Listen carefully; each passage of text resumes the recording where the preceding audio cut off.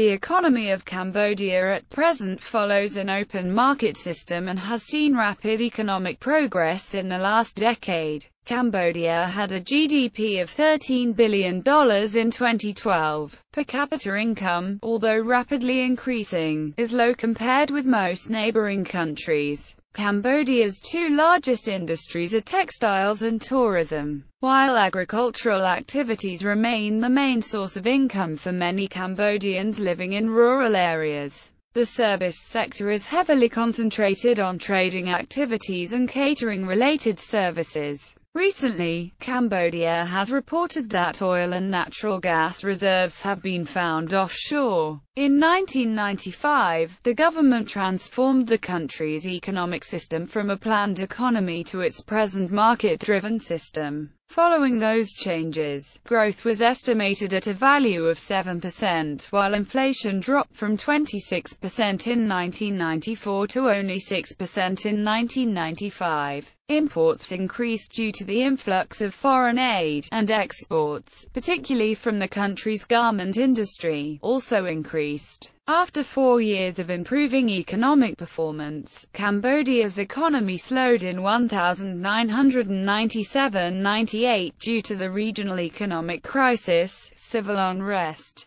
and political infighting. Foreign investments declined during this period. Also, in 1998 the main harvest was hit by drought.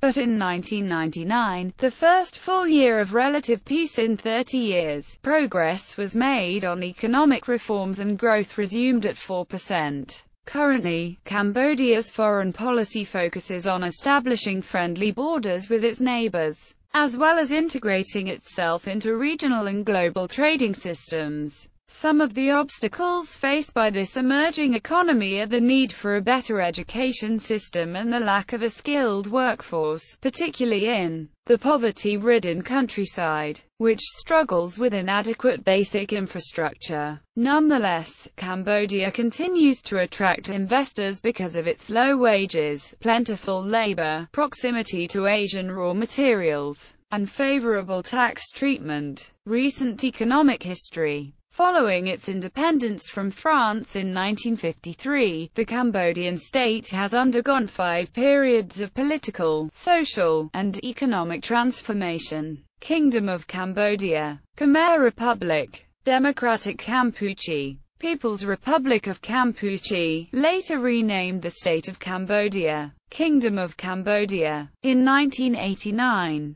the state of Cambodia implemented reform policies that transformed the Cambodian economic system from a command economy to an open market one. In line with the economic reformation, private property rights were introduced and state-owned enterprises were privatized. Cambodia also focused on integrating itself into regional and international economic blocs, such as the Association of Southeast Asian Nations and the World Trade Organization respectively. These policies triggered a growth in the economy, with its national GDP growing at an average of 6.1% before a period of domestic unrest and regional economic instability in 1997. However, conditions improved and since 1999, the Cambodian economy has continued to grow at an average pace of approximately 6 to 8% per annum. In 2007, Cambodia's gross domestic product grew by an estimated 18.6%. Garment exports rose by almost 8%, while tourist arrivals increased by nearly 35%.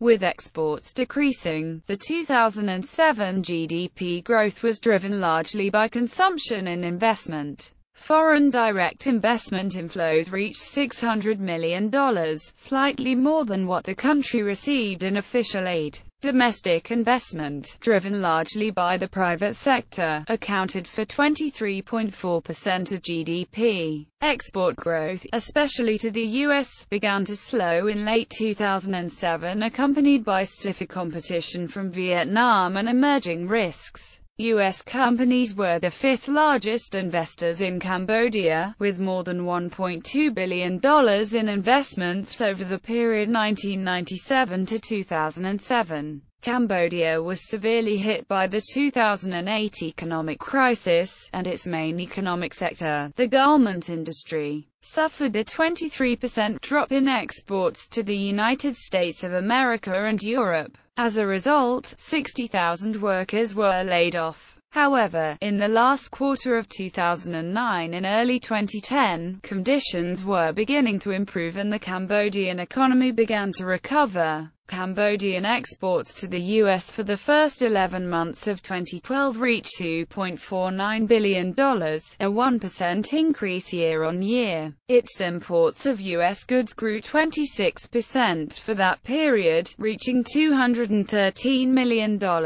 Another factor underscoring the potential of the Cambodian economy is the recent halving of its poverty rate. The poverty rate is 20.5%, meaning that approximately 2.8 million people live below the poverty line. The table below represents the fluctuations in Cambodia's economy over the period from 2004 to 2011. Economic sectors. In 2012, the exports grew to $4.61 billion, up 8% over 2011. In the first half of 2013, the garment industry reported exports worth $1.56 billion. The sector employs 335,400 workers, of which 91% are female. The sector operates largely on the final phase of garment production, that is, turning yarns and fabrics into garments, as the country lacks a strong textile manufacturing base.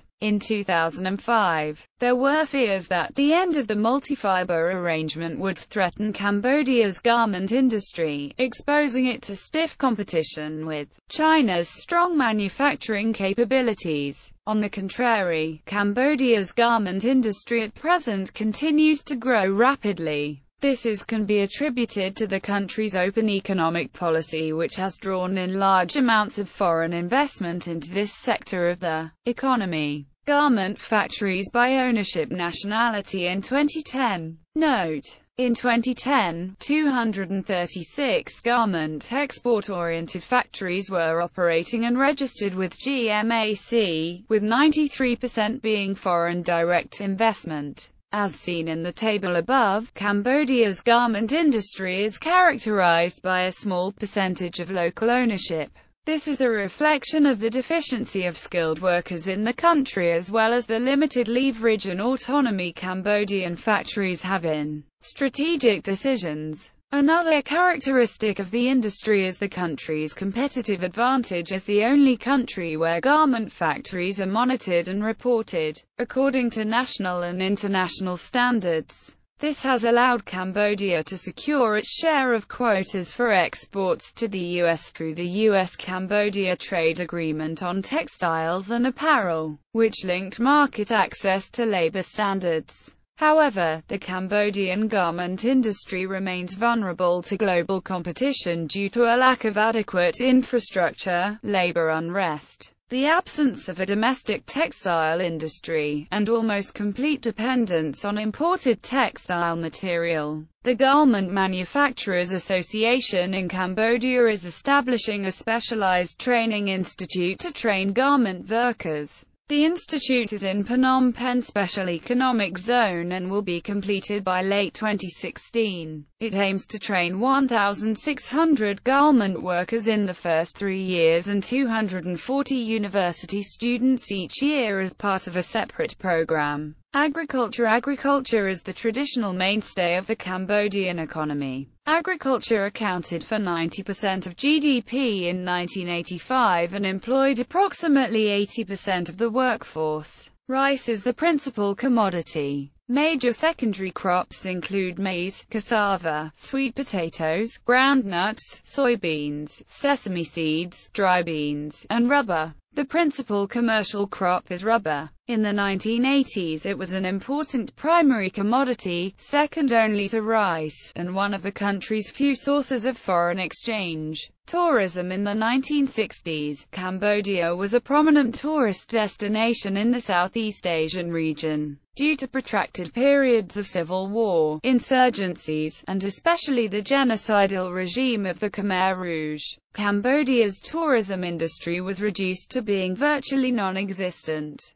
Since the late 1990s, tourism is fast becoming Cambodia's second-largest industry, just behind the garment manufacturing. In 2006, Cambodia's tourism sector generated a revenue of $1.594 billion, which made up approximately 16% of the country's GDP. Cultural heritage tourism is especially popular in the country, with many foreign tourists visiting the ancient Hindu temple of Angkor Wat located in the Siem Reap province. Other popular tourist attractions include the Royal Palace, Phnom Penh, as well as eco-tourism spots such as Tonle Sap Lake and the Mekong River. The tourism industry in Cambodia has been perpetuated by the development of important transportation infrastructure, in particular Cambodia's two international airports in Phnom Penh and Siem Reap respectively. To the Cambodian economy, tourism has been a means for accumulation of foreign currency earnings and employment for the Cambodian workforce, with about 250,000 jobs generated in 2006. Meanwhile, challenges to the industry include a leakage of revenue to foreign markets due to a dependence on foreign goods as well as the prevalence of the child sex tourism industry. Gambling industry. The gambling industry of Cambodia supports its tourism industry, which is mostly concentrated around the Siem Reap province.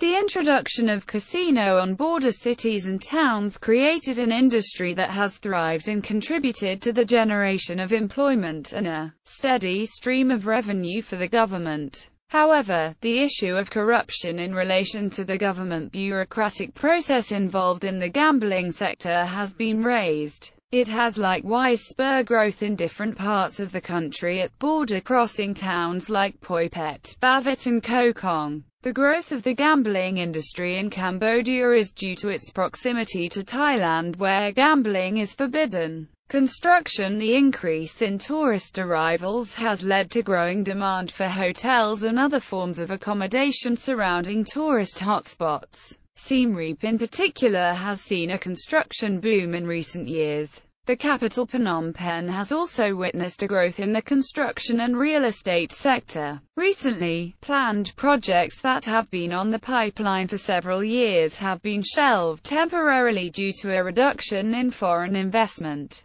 From 2009, the Cambodian government has allowed foreigners to own condominiums. This has helped in attracting real estate investors from Thailand, Malaysia, Singapore and other countries. The construction sector attracted investment of $2.1 billion in 2012, which is a 72% rise compared with 2011. Construction licenses issued stood at 1,694 projects in 2012, which was 20% lower than 2011, but they were higher in value. Resources. Oil seeps were discovered in Cambodia as early as the 1950s by Russian and Chinese geologists. Development of the industry was delayed, however, by the Vietnam and Cambodian civil wars and the political uncertainty that followed. Further discoveries of oil and natural gas deposits offshore in the early 2000s led to renewed domestic and international interest in Cambodia's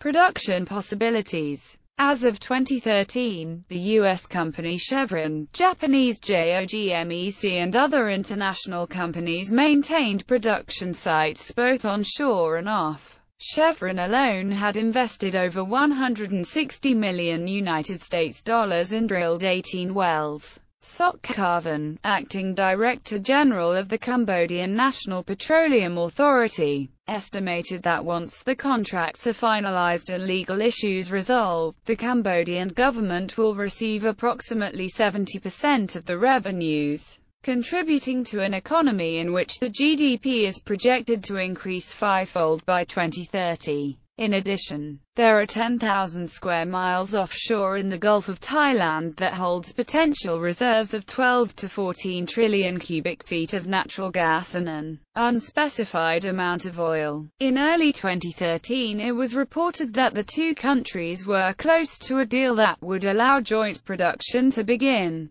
Foreign aid. Cambodia's emerging democracy has received strong international support. Under the mandate of the United Nations Transitional Authority in Cambodia, $1.72 billion was spent in an effort to bring basic security, stability and democratic rule to the country. With regards to economic assistance, official donors had pledged $880 million at the Ministerial Conference on the Rehabilitation of Cambodia in Tokyo in June 1992. In addition to that figure, $119 million was pledged in September 1993 at the International Committee on the Reconstruction of Cambodia meeting in Paris, and $643 million at the March 1994 ICORC meeting in Tokyo. Cambodia experienced a shortfall in foreign aid in the year 2005 due to the government's failure to pass anti-corruption laws,